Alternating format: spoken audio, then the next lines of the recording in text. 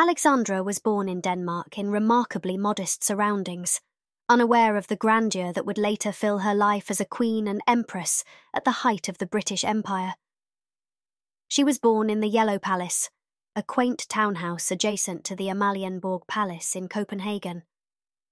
Her family were a distant cadent branch of the Danish royal house of Oldenburg, which had declined into relative insignificance by this time. Her father's income was a modest trickle from an army commission, and their house was a rent-free grace and favour property. In 1848, King Christian of Denmark died, sparking a succession crisis which ended with major European powers calling a conference in London. An agreement was reached which made Alexandra's father, Prince Christian of Schleswig-Holstein, Sonderburg, Glücksburg, heir to Frederick's throne in all his dominions. Although the family's status had risen, their income hardly changed. Alexandra shared a draughty attic room with her sister Dagmar, made her own clothes, and waited at a table along with her sisters.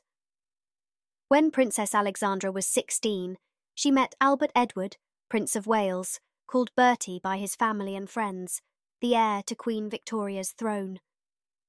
A legendary story of their meeting finds Prince Albert Edward out shooting with a party of friends.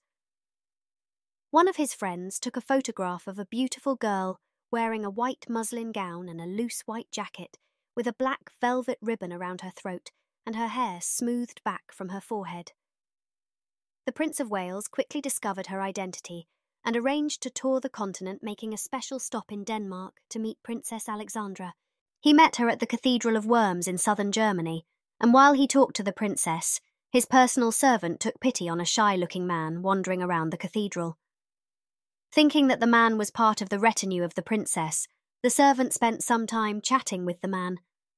Later he learned that he had been talking to King Christian IX of Denmark, the father of Princess Alexandra. The official story of the meeting of the future King and Queen of England is slightly less romantic. Acting on a request from her parents, Queen Victoria and Prince Albert, Crown Princess Victoria of Prussia, introduced her brother, Albert Edward, the Prince of Wales, to Alexandra on September 24, 1861, in Speyer, a city of Rhineland-Palatinate, Germany. The Queen and King were searching for a suitable wife for their son, Albert Edward, the Prince of Wales, although they didn't consider Alexandra one of their top choices. Queen Victoria had reservations about the suitability of the match, because when the German Confederation invaded and annexed Schleswig-Holstein, Queen Victoria adamantly took the German side, and Alexandra and her family just as adamantly embraced the Danish position. Albert Edward took some time to break off his affair with Nellie Clifton, but finally, on September 9, 1862, he proposed to Alexandra at the Laeken Royal Palace, the home of King Leopold V of Belgium, his great-uncle. After her engagement, Alexandra travelled from Denmark to Britain aboard the royal yacht Victoria and Albert II, arriving in Gravesend, Kent on March 7, 1863, to a royal and literary welcome when Poet Laureate Alfred Lord Tennyson wrote an ode in her honour. Thomas Longley, the Archbishop of Canterbury, married Alexandra and Albert Edward on March 10, 1863, at St George's Chapel in Windsor Castle, a site that both the press and prospective guests considered too small. Invited wedding guests included only Alexandra's closest relatives, disappointing the Danish people, and since Queen Victoria was still in mourning for Prince Albert, the ladies could wear only grey, lilac, or mauve. When the newlyweds left Windsor for their honeymoon on the Isle of Wight, schoolboys at nearby Eton College, including Lord Randolph Churchill, cheered them.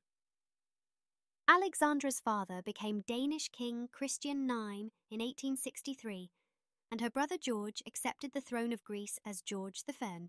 After his marriage, Albert Edward continued his relationships with other women, including Lily Langtry, the actress, Daisy Greville, Countess of Warwick, Agnes Kaiser, humanitarian, American Jenny Jerome, the future mother of Winston Churchill, and society matron Alice Keppel.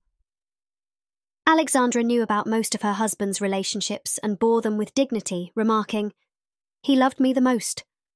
She permitted Alice Keppel to visit Albert Edward on his deathbed. Alexandra remained faithful to Albert Edward. Prince Albert Edward and Alexandra settled into Marlborough House as their London home and Chaussee, Sandringham House in Norfolk as a country retreat. The newlyweds entertained lavishly, and Queen Victoria disapproved what she considered their excessive socialising. Her contemporaries reported that Alexandra was dignified and charming in public and affectionate and fun-loving in private. She enjoyed activities including dancing, ice skating, and she also was a skilled horsewoman and tandem driver. Much to Queen Victoria's dismay, Princess Alexandra also enjoyed hunting, although the Queen unsuccessfully tried to make her refrain from hunting. Alexandra had a small scar on her neck that she hid it by wearing choker necklaces and high necklines, inadvertently setting a fashion precedent that survived for 50 years. A bout with rheumatic fever in 1867 left her with a stiff leg and a limp, but society ladies even copied her limping walk, which came to be known as the Alexandra limp. Alexandra didn't understand money well, and she left managing her finances to her comptroller, Sir Dighton Probyn VC, who performed the same role for King Edward VII. She practised frugality when she had her old stockings darned for reuse and recycled her old dresses as furniture covers, but when her comptroller protested her more extravagant spending, she would wave her hand or pretend that she had not heard the complaints. Edward VIII, Queen Alexandra's grandson, who would later become the Duke of Windsor, summarised her attitude about money when he remarked that her generosity embarrassed her financial advisers, because whenever she received a letter asking for money, she would immediately send out a cheque without investigating the organisation or people requesting the funds. Even after the couple's first child, Prince Albert Victor, was born, Alexandra socialised as much as she had before, which caused some problems with her mother-in-law, the Queen, especially since Alexandra hated Prussians and Queen Victoria favoured them. Although the two women were genuinely fond of each other, the relationship between Alexandra and her mother-in-law, Queen Victoria, could at times be strained. From the beginning, Alexandra, the Princess of Wales, enjoyed immense popularity with the British public, much like her 20th century counterpart, Princess Diana. Her beauty captivated many of her subjects, but her enormous charm made them love her. For many years, she and Prince Bertie were the public symbols of British monarchy because Queen Victoria secluded herself after Prince Albert's death and did not attend public functions. Queen Victoria did not give the Prince of Wales any real responsibility, forcing him to serve his country in indirect ways and perhaps encouraging his womanising. As the years passed, Alexandra endured her husband's philandering with dignity, which further endeared her to the British public. For a long time, Alexandra was the most popular member of the royal family, and at times the crowds would cheer her and boo the Prince of Wales. Queen Victoria must have noted this, and perhaps resented her daughter-in-law's popularity. The births of Alexandra's first two children, Albert Victor and George, were premature, but she survived them in good health. The birth of Princess Louise on February 20th, 1867, was quite different.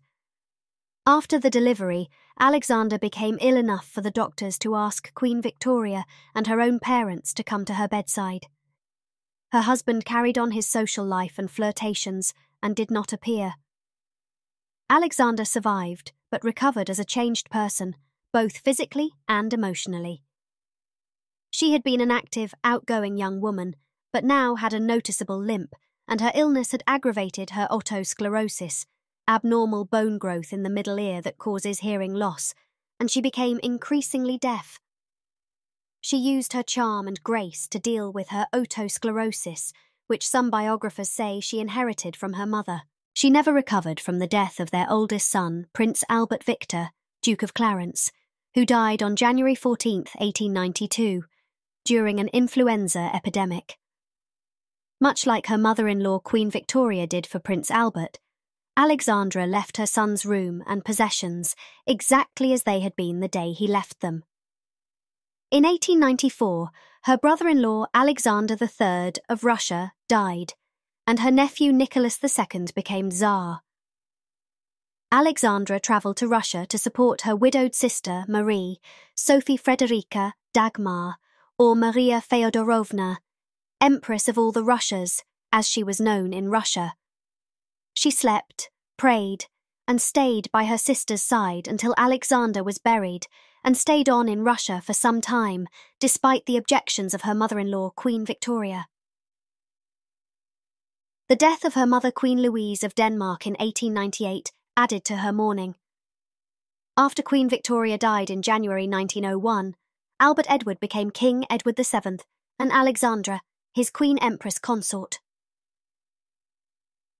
In March 1901, the King and Queen's son George and their daughter-in-law Mary embarked on an extensive tour of the empire, leaving their young children with their grandparents. While George and Mary toured the empire, Edward and Alexandra prepared for the coronation of Edward Albert as King Edward VII in June 1902. A few days before the coronation, King Edward became seriously ill with appendicitis, and Alexandra stood in for him at a military parade and attended the Royal Ascot races in his place so the public wouldn't be alarmed at his absence. The coronation was postponed, and Dr. Frederick Trevis of the London Hospital operated on Edward to drain his infected appendix. After he recovered, Alexandra and Edward were crowned together in August 1902, with the Archbishop of Canterbury, Frederick Temple crowning Edward, and the Archbishop of York, William Dalrymple Maclagan crowning Alexandra. In 1910, Alexandra set a precedent when she became the first Queen Consort to visit the British House of Commons during a debate. For 2 hours, she sat in the Ladies' Gallery that overlooked the chamber, while members of Parliament debated the Parliament Bill, which would remove the right of the House of Lords to veto legislation, a bill that Alexandra opposed. A few weeks later, while Alexandra visited her brother, King George III of Greece in Corfu, her family sent her word that her husband had been stricken with several heart attacks. She arrived home on May 5, 1910, and on May 6 she personally administered oxygen from a gas cylinder to help him breathe. King Edward VII died on May 6, 1910. Queen Alexandra observed that she felt like she had been turned into stone, unable to cry, unable to grasp the meaning of it all. Edward VII and Queen Alexandra's son George became the new king, and later in the year Queen Alexandra moved out of Buckingham Palace to Marlborough House, keeping Sandringham in Norfolk as her residence.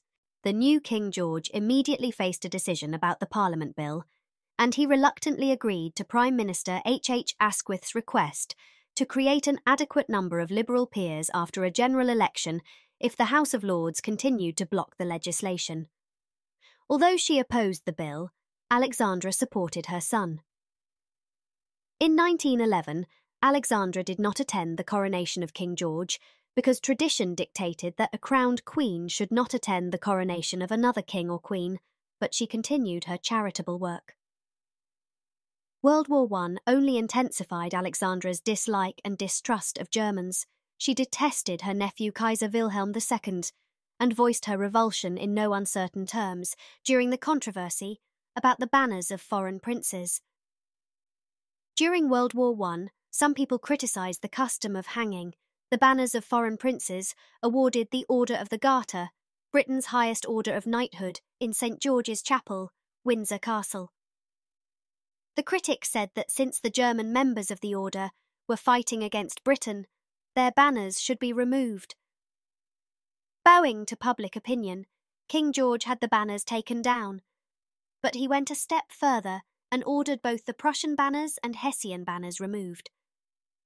In Alexandra's opinion, their Hessian relatives were just soldiers or servants acting under that brutal German emperor's orders. On September 17, 1916, Queen Alexandra endured a Zeppelin air raid close to her Sandringham residence, but the Russian branch of her family suffered much worse. In Russia, the Bolsheviks overthrew her nephew Tsar Nicholas II and murdered him and his wife and children. In 1919, HMS Marlborough rescued the Dowager Empress, Alexandra's sister Maria, and brought her to England, where she lived with Alexandra for some time. In her senior years, Alexandra no longer travelled abroad and her health deteriorated. On November 20th, 1925, at age 80, she suffered a fatal heart attack at Sandringham House in Norfolk. She was buried on November 28, 1925, beside her husband at St. George's Chapel, Windsor Castle. Tradition has it that when Diana became Princess of Wales on July 29, 1981, well-wishers handed her a biography of Queen Alexandra by Georgina Battiscombe. They believed it would be a helpful guide to coping with her new position, the same position that Alexandra assumed on March 10, 1863, and filled so successfully.